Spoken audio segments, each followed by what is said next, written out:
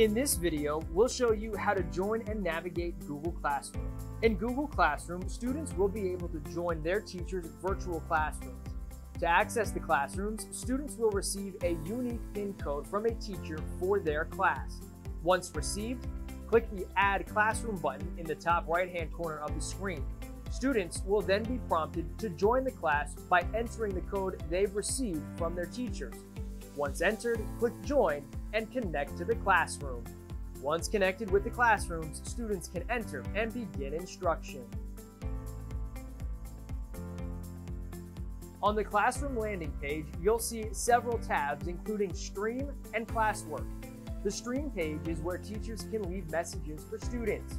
The Classroom page is where teachers will provide materials for students, questions for students, and assignments for students.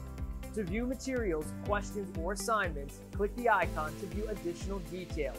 For assignments, click View Assignment where you can see assigned work and turn it in once completed.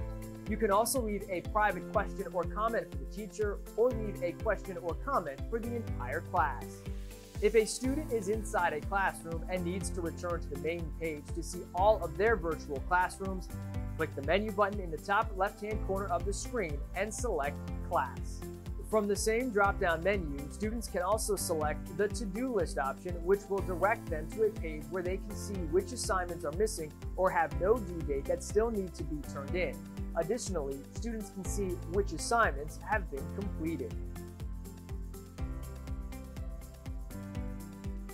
As a reminder, when navigating the G Suite, use the drop-down menu in the top right-hand corner of the screen to select any of the G Suite applications.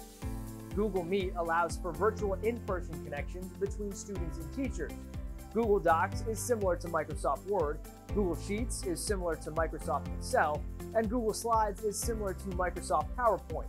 Google Forms allows for students to make and take surveys, while Google Jamboard is a virtual whiteboard that students would typically see at the front of their teacher's classroom.